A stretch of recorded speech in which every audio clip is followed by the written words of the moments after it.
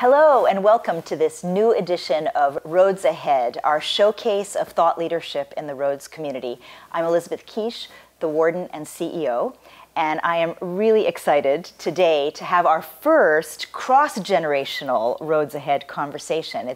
We really are seeing so many beautiful examples across the Rhodes community of collaboration across Rhodes scholars from different generations.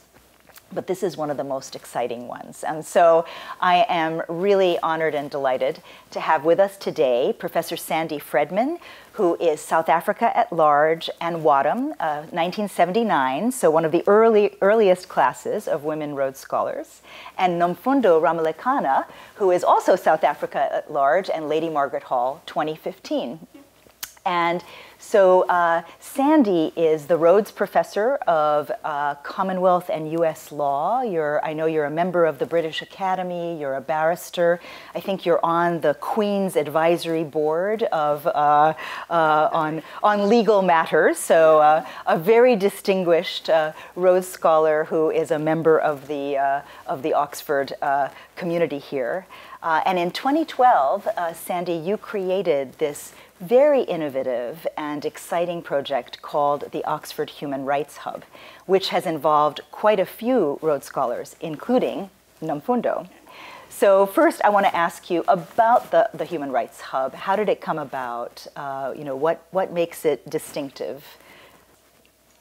Yes, so when I was appointed to this chair in 2012, I was asked to put forward a vision. And my vision was that we could create a global community of human rights scholars, practitioners, and policymakers across the globe, where we could make best use of the internet, and also we could share our very rich resources here in Oxford by creating Oxford as the hub and all our spokes radiating out over the world, where we could have fruitful collaborations with people whose voices are not often heard, with others who could share their best practice in human rights. And so we created the Oxford Human Rights Hub, which is centered in Oxford, but through our website, we reach out to many parts of the world in order to share best practice of human rights, and in that way to improve everybody's ability to use human rights. So every day we publish a blog on cutting-edge new human rights law development somewhere in the world. And what's distinctive about our blog is that it's actually written by contributors from all over the world. Each of these contributors is themselves an expert in their own community, but we edit it in Oxford through our student editors, of whom Nomfundo was one of our really great editors for 2 years. 2 years, yeah. And so we edit it to a high standard. It has to be 700 words and no more. We spend, and Nomfundo can talk a bit more about the editorial experience, but we have a whole range of contributors, from the most junior to very senior, such as special UN, special rapporteurs, senior lawyers, professors, but also new career academics. Even we had a whole swathe from undergraduates in various Indian universities. Oh, that's wonderful. We have contributors from so many different countries in the world. But what's really exciting about the blog is that it's an organic way of creating comparative human rights law. So these themes just develop organically, one of which could be sexual orientation, same-sex marriage. We've got various contributions from all over the world about all the different developments as they happen, and so on. So that's our blog. Do you want to carry on? Sure. What we also try and do is use all different kinds of media.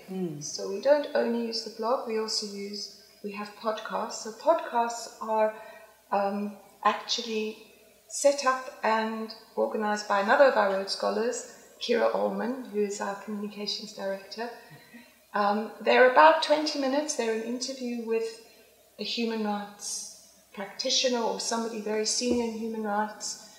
For about 20 minutes, she interviews them and puts it up as a podcast. So very recently we had, for the Alston, who's the UN Special Rapporteur on Extreme Poverty. He came to the UK, created quite a lot of publicity around his report.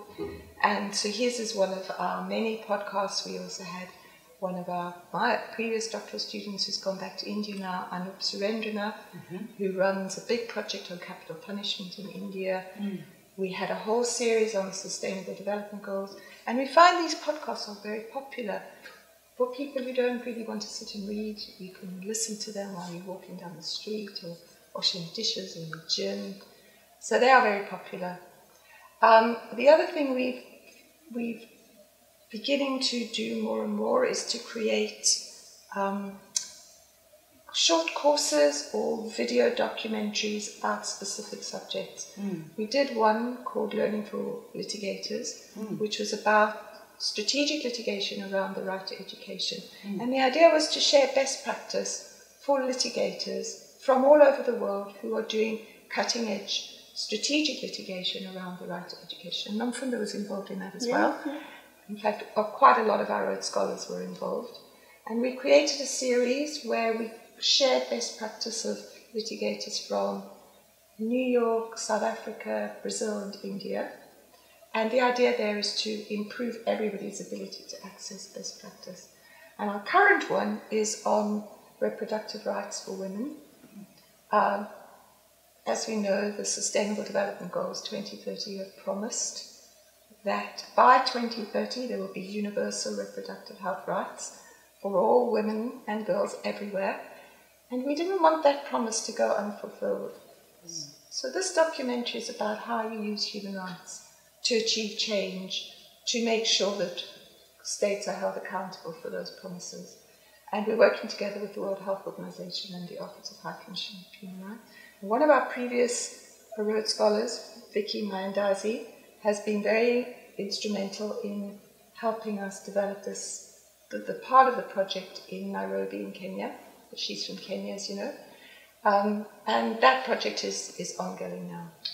And our fourth thing that we're very pleased we launched last year was an academic journal, which we've called the University of Oxford Human Rights Hub Journal. And it's free online, free access, but peer-reviewed and very high quality, because we realized that, first of all, many people from all over the world are unable to access journals which are behind paywalls, but also there are not very many places where authors from the Global South can publish. So we are very keen to create a platform where there is a cross-collaboration, cross-fertilization from Global South and Global North. So that's... Wow, it's very exciting. And I have to say, I don't know, Sandy, whether I've shared this with you, but when I was a scholar in the 80s, I collaborated with two other Rhodes Scholars, Benedict Kingsbury from New Zealand and Craig Scott from Canada, and organized a conference on third-generation human rights. And Philip Alston was one of our speakers. Right. So, but there was nothing here in Oxford that that was, pulling people together and bridging theory and practice in this incredibly exciting way, and in which the hub is doing. And I especially am so impressed with the ways in which this is a truly global enterprise. So Nomfundo, I'd love to hear from you. Kind of what drew you initially to the hub? What's the work been like? What are you most excited about? I think for me, so I work as a blog editor for the hub, and I did this for about 2 years, and it's allowing or creating a space where people working in sort of very different environments and facing very different social, political, economic sort of barriers to the realization of rights, and finding out what are the strategies they're using for resistance through the law, adjacent to the law, and giving them a platform to share these ways of resistance. If not a platform to share how they're resisting, but maybe to share like their struggles, right? So we have actual blogs where people are talking about legal impediments to realizing rights, or blogs like that where people are really putting on the global stage what's happening in their jurisdictions and sort of creating relationships, right? So you have blogs where you can connect sort of a writer to somebody who's written something similar from a different jurisdiction in a way that they might sort of see a different way to tackle a problem. Yes. And that's been really great. The other really amazing aspect of it has been giving, and I've worked a lot of this, giving sort of people working in jurisdictions where these kind of platforms don't even exist, a way to communicate and also to learn how to write, how to sort of talk about human rights in a specific way. So my favorite part has been working with undergraduates who write for the Hub, and seeing a blog go from its first draft to its very last draft, and allowing young sort of human rights scholars to think critically about the law, to think about ways to use the law to create change. My favorite one is recently, I edited a blog about a year ago, and the scholar from India, Ayushi Argaval, she's now currently she just finished the BCL program, and to be able to see her, to see how her ideas about a specific issue have sort of developed over time, and even the work that she's going back to do now in India quite aligned with the initial blog that she'd written. So really the work is beyond just sort of creating a space where the information is housed. It's about creating sort of relationships at a global scale for doing this work of like really affirming the humanity of all people, and using this one tool, which is law, to do that. It's incredibly powerful. That's wonderful, and you're a wonderful example of actually creating community through digital means. So now tell us, Nomfundo, are you, I should know this, but are you working on a DPhil in law? Is yes. that, yes. Yes, so how does this connect with the work that you're doing in your DPhil? So I'm doing a DPhil in law. I work on affirmative action in South Africa. So my work is comparative. So I'm looking at sort of South Africa, but from what lessons we can learn from India, the United States, as well as Canada. So the Hub has been a place where I get sort of resources in relation to my own work, but it's also been a place where I get to explore ideas about my work. So really showing the value of comparative methodology, but also comparative struggle, right? When you start seeing the ways in which dealing with the history of racial injustice in South Africa and the strategies that have been used in India to deal with sort of caste discrimination, as well as strategies in the United States dealing with sort of the history of slavery in Canada, the position of Aboriginal communities, and how the law, even if it's different, even the social and political contexts are different, is sort of being used by these different communities to achieve a common goal, and that is sort of achieving equality. And I think what I love about the work that Sandy does and the work we do at the Hub is really sort of revealing to the world how common the struggle is, and how it's this one thing of like finding, sort of affirming the dignity of all people, affirming the sort of sanctity of life, and the law being one way to do this, and also showing that it's actually the same. What we yearn for as people is the same across all these different jurisdictions. Yes. So the blog and the Hub and the community has been a source for that. So in one of the things about our community is that I'm from South Africa, so there is somebody else, Scott Mbatia, who is an Indian Rhodes Scholar as well, who's a part of our community. He's now the managing editor of the Hub. And Gautam is my sort of go-to, and I'm reading something about India, and I'm lost. And he sort of provides that sort of space. So the Hub is one place, but also just the community that we've created, which is something that isn't present in Oxford, and specifically in the legal sort of world of Oxford, sort of that very diverse space where sort of ideas develop, and so that's been a really big gift. For anybody who's sort of in this area of law in Oxford. I love it. It must be so energizing to be a part of these young scholar activists' journeys. Wonderful, because so part of the Hub is actually also my research group, which is partly what Nomfundo was talking about. And I'm partly deliberately, but partly lucky. I've got a very diverse group, all working on similar themes, but from lots of different regions. So as well as Nomfundo, Njodi, who's from Namibia, he's one of our Rhodes Scholars as well. He's working on the right to water in Namibia. We have not just Gautam, but Rishika Sagal, who's another Rhodes Scholar, who's working on India, and Gori and Pillay. Gori Pillay. Oh, yes.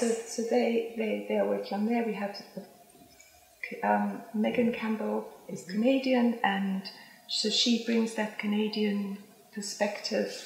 And actually next year we're also having, for the first time, someone from Colombia coming to join us. So we really do focus on the Global South, on having South-South conversation, South-North conversation, and this creates a supportive community as well for all of our members. Yes. How has it shaped your own research agenda to have this amazing, diverse community around you? Yes, it's been very, as you say, energizing. There are all these young scholars with huge ideas, great energy, and the big thing is that they're very mutually supportive. So what we try and do is create a space where people can share the parts of their work which they're unsure of, parts which they need input into. So that's been very energizing. And one of the things about the hub, we do also do convenings, and we try to make sure that the doctoral students all get lots of opportunities to go both to different countries to present their work. Nomfundo came with us to India last year. Yeah. All of our scholars in one way or another have these opportunities. Gori Pillay has been doing our work on reproductive rights, so she's just in this last 6 months been to Geneva, been to Nairobi, and to Bangalore, and they're all in one way or another get involved in things that we do. So that's been very energizing as well. That's wonderful. That's wonderful. So, as you've touched on some of the major themes that the hub focuses on: gender, certainly, reproductive rights, LGBT rights, poverty, the Sustainable Development Goals. As you think about how the world of human rights scholarship and activism has evolved over time, where do you see it going in the next, let's say, decade? So it's interesting that you talk about your conference on third generation rights. Yes. A lot of my work in the last decade, 2 decades, has been on socioeconomic rights, social rights, and to break down the boundaries between traditional views of civil and political rights and socioeconomic rights. So to break down the boundaries between those generations of rights. And one of the things about the hub and my work and Nomfundo's work in the group is really to see human rights as a force for energy. And that's why bringing in social rights is challenging on lots of fronts. It's challenging on the institution of the courts, because how do courts deal with issues which have often been thought of as policy issues? It's challenging on the kind of things that Nomfundo was talking about, whether you use courts or other methods to bring about change. So I think there's a lot of work that's been done on that, and that a lot of work has already been done, but there's still a huge amount more to be done. But I think you asked the question of going forward. The Sustainable Development Goals set up all these promises, but a key issue is how we can harness human rights to that end, so that the energy around the Sustainable Development Goals isn't lost on political polemic. That's been one of the big things that we've done, particularly around gender. As you know, the SDGs are claiming, promising equality for all women and girls everywhere, and that's something as a human rights community, as both academics and practitioners, we need to hold them to account. So that's one of the key challenges, I think, going forward. Unfortunately, there are so many women in so many places who still don't have even the most basic rights. We had a blog yesterday or the day before about child marriage in Iran. We don't often get people writing from Iran because it's not so easy. So we've been very pleased to be getting more blogs from the Middle Eastern region. And those kind of things remind us how much work there is still to be done on gender equality in so many different ways. Our reproductive rights project is showing how many women die in childbirth still. It's a shocking figure, considering that we know that medical interventions can solve that problem. So it's really a political and a human rights issue. So going forward, I think the focus that we have in the hub on gender and poverty and social rights need to all come together to continue to develop how we continue to develop this interface between what we can do as academics to develop the concepts, how we can interact with people who are working on the ground to make that a reality for them, and as well what we gain hugely from that interaction so that the work we do academically is continually informed by what people are experiencing on the ground, as Nomfundo said. I think that's the moment, right? So you have all these books coming out, Samuel Moyen's book, and people are being very critical about human rights. But the actual key is infusing human rights into the daily lives and practices of policymakers, of people working in NGOs, of people working in sort of state infrastructure.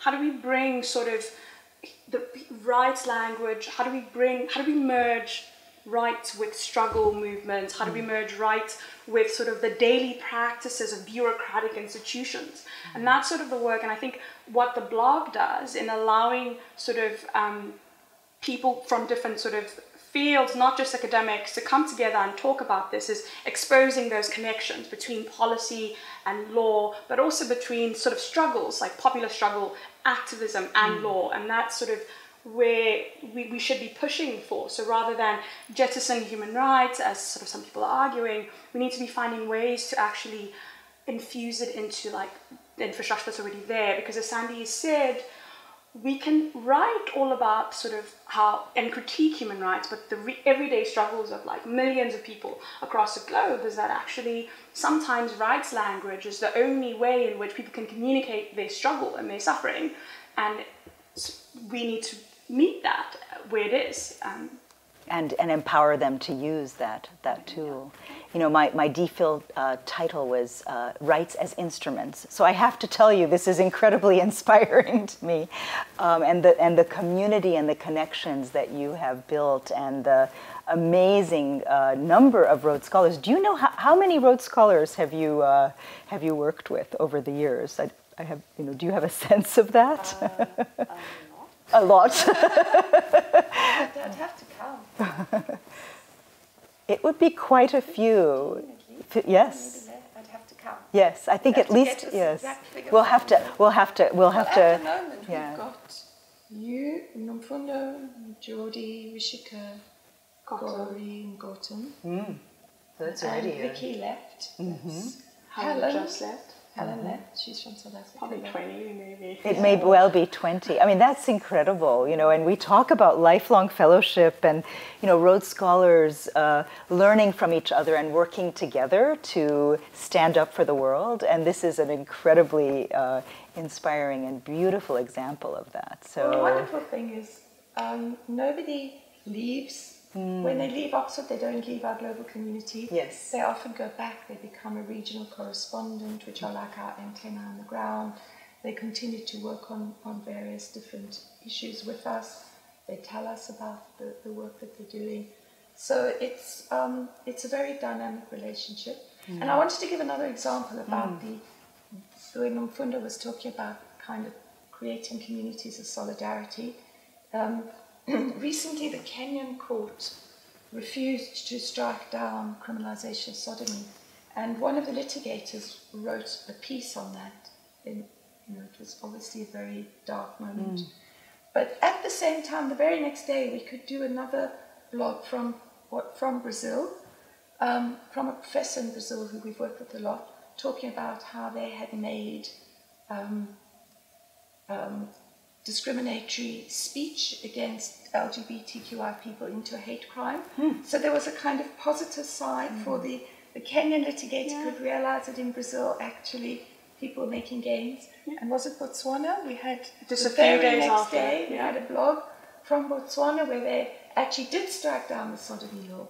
So there's a sense there that you're not alone, that you can learn from these other experiences and that people can put it all together and keep up their morale. And one of the things that came from that is because in the hub we have one of the litigators who worked on the Indian litigation a few years ago. So they got into a conversation with Kenny about like, what is the next step? So we went out for lunch and Kenny were talking about like, what is the next strategy once the court has said this? How do you appeal? What kind of arguments do you make an appeal? And that all just sprung up from the blog. And I know that right now there's sort of like collaboration on that and like actual legal arguments that can be imported into different jurisdictions coming from the experiences of where it's sort of brought about transformative outcomes. Yes, yes. So bit by bit, with persistence, with learning across this vast geography, it shows, human rights work in action. So that's absolutely wonderful. Such inspiring work. So if somebody wants to find out more about the hub or to get involved with the hub, how can they best connect with you? So they should first of all go to our website. They can write us under email under Oxford Human Rights Hub. They can contact any of us directly. We've got a big presence on Twitter, on Facebook, on Instagram. Wherever there's a space for communication, they'll find us. So it's very easy to get in touch with us. That's terrific. And if you're in a jurisdiction that you feel isn't being covered on the hub, please just offer to write, or maybe just send us an email and then we could sort of connect you with, or if you want to connect us with people that you know that would be able to write for the hub, other human rights issues you think we aren't covering, that would be great, and just to reach to those places where we aren't able to reach. That's great. So we're sending that out to the Rhodes community, and hopefully we'll get some, I know we'll get some great feedback on this very inspiring conversation. But hopefully there'll be, Sorry, I just want to say that there are lots of different things you can do. You can be an editor. You can, if you're interested in podcasting, if you prefer more oral, you can be involved with that. We do, as I say, a lot of video work. If you want to do more academic, our journal is developing. We have editors on the journal. If you want to organize a workshop or convening, we can also talk about that. Actually, we are totally built out of imagination and energy. So everybody who comes who has an idea, we will think about making it happen. So that's how people should see it when they want to contact us. Built out of imagination and energy, and with great love and commitment. Thank you so much, Sandy and Nomfundo, for bringing the Oxford Human Rights Hub and the Rhodes Intergenerational Global Fellowship to life. Thank you so much, and thank you all for joining us for this edition of Rhodes Ahead.